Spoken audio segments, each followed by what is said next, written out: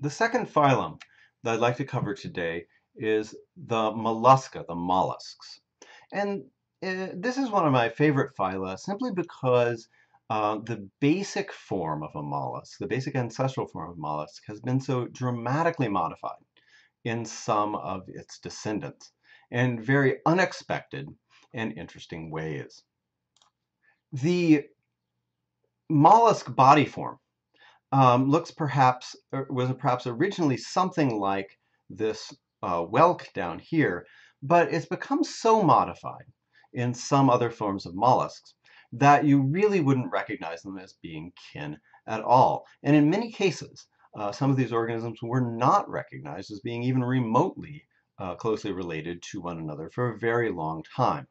Finally, people noticed that there are similarities in the larval form of many of these organisms that suggested that they were actually one another's closest relatives. The mollusks are tremendously diverse. The only phylum that is more diverse than the mollusks is the arthropods, which we'll be talking about for Friday's lecture. They can be remarkably small. There are some bivalves, or relatives of clams and mussels, that are actually microscopic. And then there is the largest invertebrate on Earth, the giant squid, Architeuthis, which can weigh something like 2,000 pounds.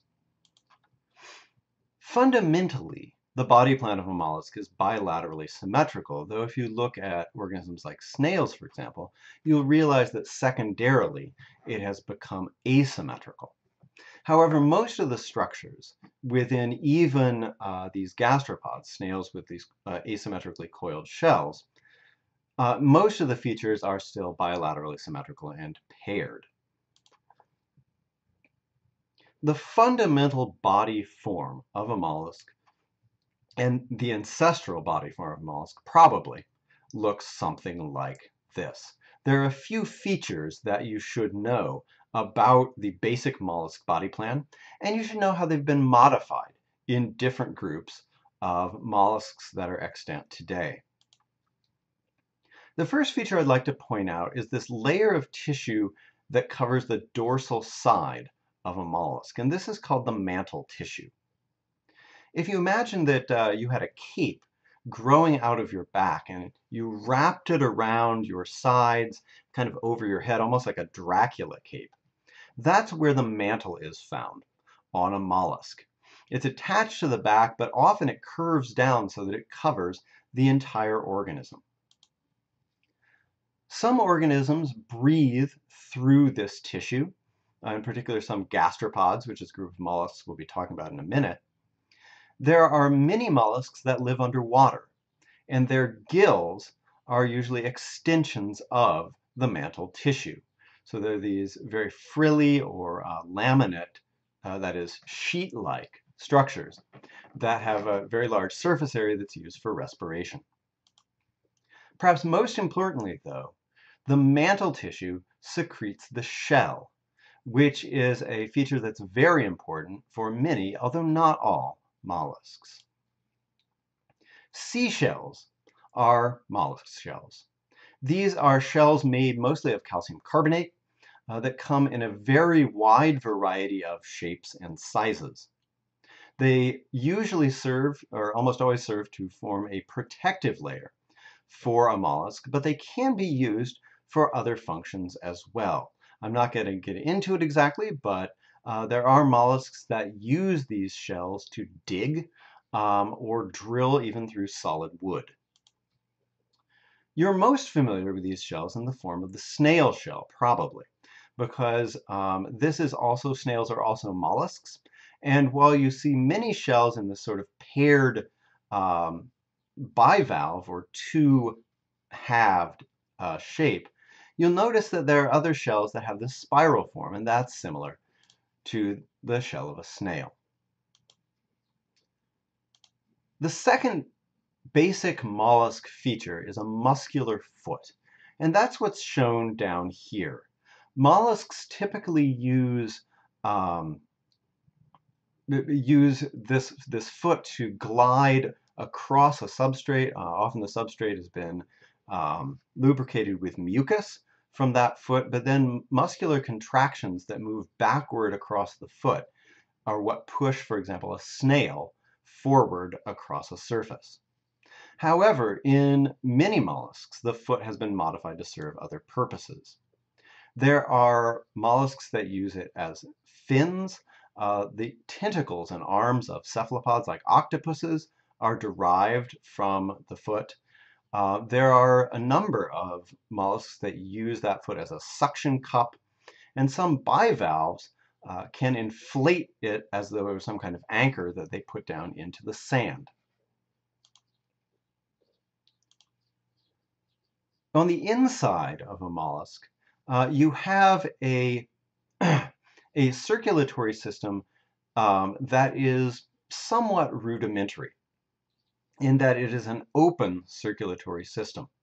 That is, there is a pulsatile vessel called the heart that propels a circulatory fluid through the body, but mostly that fluid is not moving through closed canals.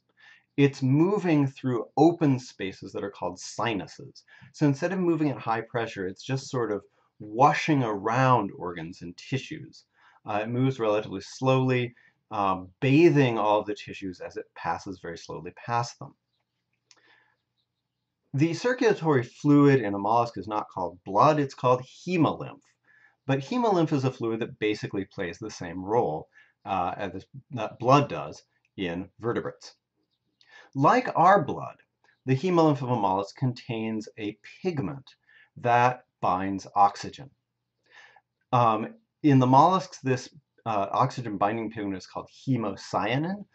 Interestingly, it's also brightly colored, although it is chemically quite different than hemoglobin. Another thing that you see in the mollusks for the first time in this phyla that we've been talking about is a complete gut. That is, food comes in the mouth and out an anus. This is a more efficient system than the incomplete gut that we've seen so far. In particular, what you can do if you have a gut where food starts at one end and travels only toward the other end is that you can have different regions of the gut that are specialized to do different things. You know that the food is going to pass first through one particular part of the gut, and so that gut can become adapted to take food that is relatively large particles and break it down into smaller pieces. Then you can have another region of the gut that breaks those down at the molecular level, and another part of the gut that, say, absorbs nutrients that are released from your food. In an incomplete gut, where there's only one opening, all the regions of the digestive system have to be adapted to carry out all of those tasks. And again, we're getting into the problem of the spork.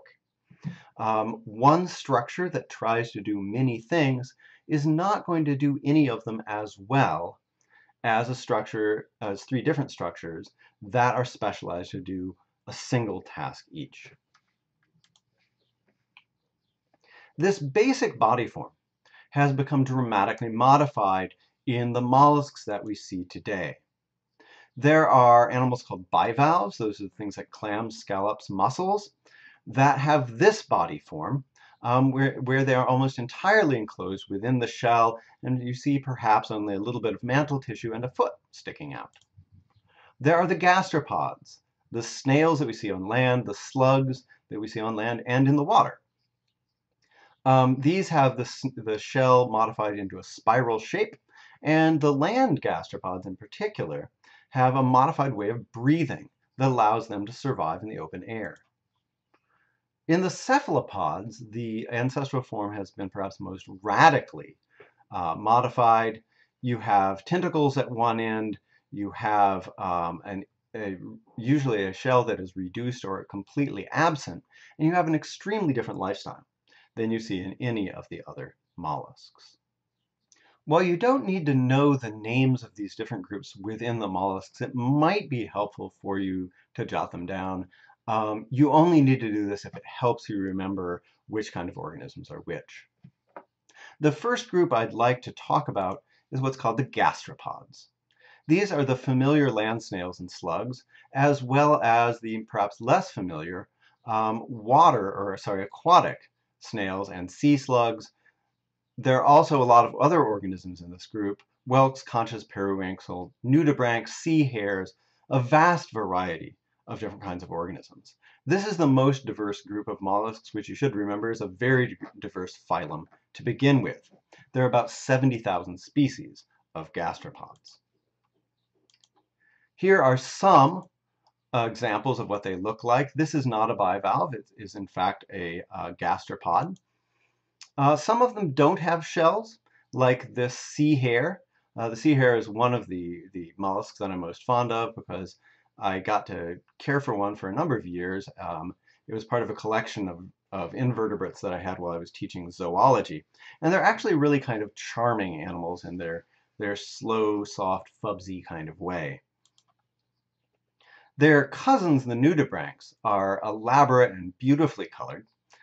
There's a gigantic variety of these animals to be found in the ocean. But the ones I want to talk about first are what are called the pulmonate gastropods. These are gastropods that have managed to come out on land.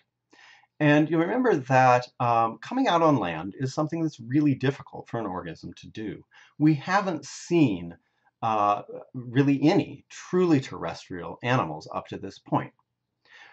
Being out of the water is an extremely hostile place to be because you and all other animals are mostly made up of water. And keeping yourself from drying out on land is a serious challenge, particularly if you're going to try to reproduce out of the water. One of the adaptations that the pulmonate gastropods like this snail have evolved is that they've come to use the mantle cavity in a very different way than their ancestors did. Rather than it just being an open cavity that houses gills, the entire inside of the mantle cavity has become vascularized. That is, it contains blood vessels. And it's just like your lungs, the blood vessels close to the surface are able to exchange gas with the outside air. Here's what that structure looks like. This is the mantle cavity, and there are blood vessels that run all through it, and are capable of passing gas back and forth with the air that's inside that cavity. There's a small opening from the inside of the mantle cavity to the outside. It's called a pneumostome, and you can see it here on the side of this animal, which is a giant banana slug, one of the only gastropods that's big enough for you to easily see this structure. This, by the way, is a structure that you'll see over and over again, used for gas exchange in all kinds of organisms, including plants as well as animals. You've got a lot of surface area inside the organism that's being used for gas exchange, but that chamber inside the organism with all the surface area has a very small opening to the outside. That's like the stomata that you've already seen in the plants, and the point of that is that allows the organism to expose lots of surface area to the air without losing lots of water. The next group of mollusks that you should be aware of is what's called the bivalves. And these are the mollusks that are most likely to end up on your dinner plate. They're oysters, scallops, mussels, clams, and a large variety of other two-shelled organisms. So these are the mollusks where there are two mirror image halves to the shell. And this group is extraordinarily modified from the ancestral mollusk form. They can be huge, like this giant clam. It can be a meter across. They can be tiny. Some of the mollusks are microscopic. But they all have this basic same body shape. It's kind of difficult to recognize the ways in which these body structures are homologous to the body structures that we've seen on the snail, because they're so dramatically modified and rearranged. For one thing, there's no head in a bivalve. There is no central place where the nervous system is aggregated or concentrated. And that's one of the things that makes it really hard to recognize them. This is in fact the anterior end up here and the posterior end down here, or sort of over in this axis over here. But it's really difficult to see that on a mollusk, or sorry, on a bivalve, something like, say, this mussel. They do have a complete digestive tract. There's a mouth over at this end and an anus here, but they feed in a radically different way than snails and slugs do. If you cut sideways through a mussel, what you see is a structure that looks something like this. The mantle cavity is highly enlarged in these animals. Hanging down from the mantle cavity are these very filmy sheets of tissue called ctenidia, and again, those are gills. Ancestrally in the mollusks, these are used for respiration, but in most bivalves, these are used for feeding as well. There's a siphon back here, a tube called the incurrent siphon. And the opening here is the incurrent aperture. Water is shuttled into the body through that opening, and it moves over the gills before going into another chamber that leads back out of the body of the mussel again. As it passes over this the ctenidia, the water may carry food particles. These food particles get trapped in the gills. This is how this graphic shows how the gills have become enlarged over evolutionary time. Again, ancestrally had this very large visceral mass in the center of the body.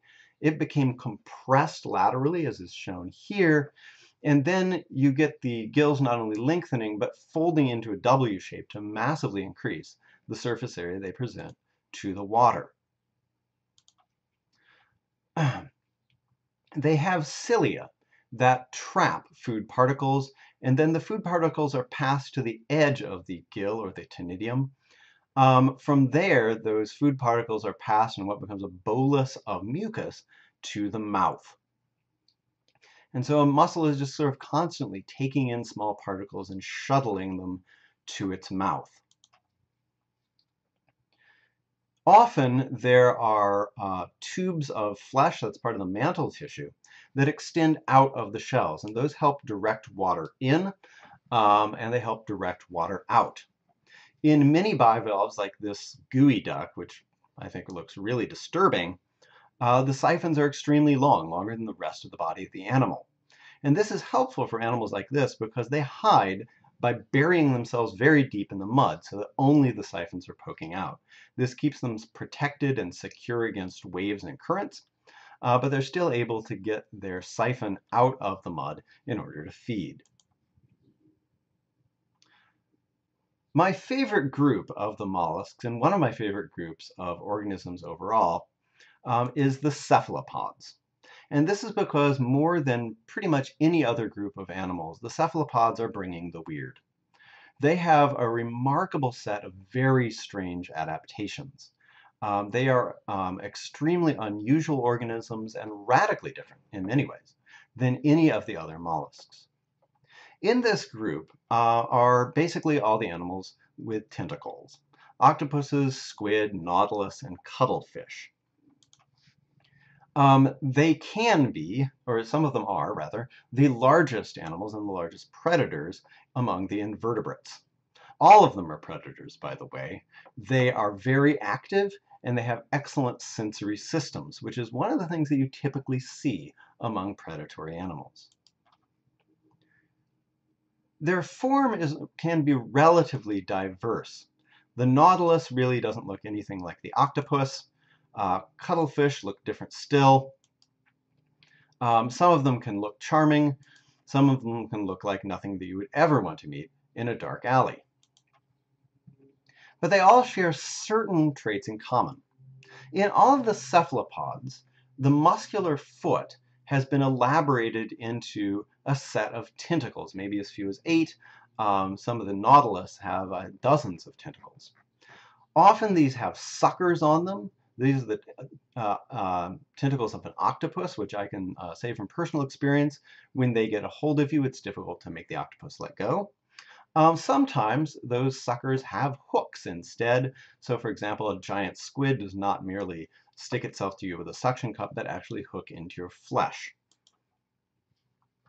Many octopuses are venomous, And in some of them, the venom is so dangerous that it can kill an adult human being.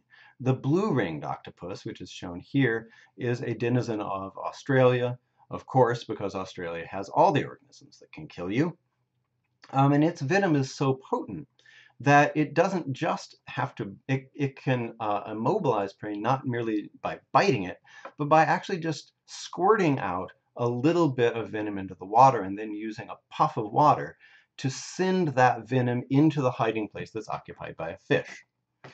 That venom just floating in the water can be enough to stun the fish, at which point the octopus reaches in a tentacle, pulls the fish out of its hiding place like its hole, and eats it. One of the very interesting ways in which the cephalopods are modified from the ancestral mollusk is for locomotion. The mantle cavity, again, that's the cavity that houses the gills. The mantle cavity in the cephalopods is very muscular. This is useful for them because it allows them to pull a lot of water through and push it out again, which is important if you're going to be active. You need to be performing a lot of gas exchange. That means that you need to have a high rate of water movement over your gills. But the cephalopods have figured out how to use this flow of water in another way. As you see in this octopus, the mantle tissue can be modified into a funnel, or a tube that looks kind of like the siphon of a bivalve. But when the mantle cavity constricts itself very forcefully, that pushes a stream of water out of the funnel that allows an animal like an octopus to move itself by jet propulsion. And octopus and squid can move very, very rapidly by this method. In fact, some squid are able to move so rapidly that if they unfold the fins on their bodies as they reach top speed, they can actually angle up, come shooting out of the water, and fly for dozens of meters across the surface of the water after the manner of a flying fish. As I just mentioned, the mantle cavity has to be ventilated actively in order to supply enough oxygen to keep these very active animals running. For functional purposes, cephalopods have evolved a circulatory system that is closed. That is, the circulatory fluid runs through vessels that are relatively narrow. This allows them to maintain a circulatory system that runs at a much higher pressure, and that's useful because it delivers oxygen to the tissues more rapidly. There are certainly no invertebrates that are as intelligent as some cephalopods. They've tested the intelligence of octopuses in a number of different ways. They are certainly capable of solving very interesting puzzles. There was just a news article the other week about an octopus by the name of Inky, who not only figured out how to escape from a sealed aquarium in a zoo in Australia, but then found a drainage pipe that led to the outside world, from which Inky the octopus dropped into the ocean and made his way to freedom. The cephalopod eye, in particular, is extremely sophisticated. It is formed in a way that is very similar to the vertebrate eye, the camera-type eye that we use to see. And there's a wonderful set of evolutionary transitions among mollusk eyes, from eyes that are extremely simple to basically the first step toward an eye that can see in a particular direction, to now an eye that can see blurry images, to the octopus eye over here, or the squid eye, that can form very clear, sharp images. In fact, octopuses are very visual hunters. If their ability to have suction cups on their tentacles and to solve puzzles and to spew out poison weren't enough, cephalopods can change their appearance extremely dramatically. The way that they do this is that they have tiny sacs of pigment all over their bodies.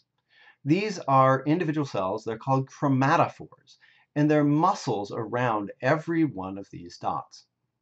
When the cephalopod, in this case an octopus, stretches out that dot, it covers a large area and the surface of the animal looks dark. When it allows that little sac of pigment to constrict, it looks very small and the octopus looks pale in color. The nifty thing about these is not only are there chromatophores of lots of different colors, so that the cephalopod can take on just about any color it wants to, but the muscles are under nervous system control, so that the octopus can very deliberately change its color pattern in a fraction of a second.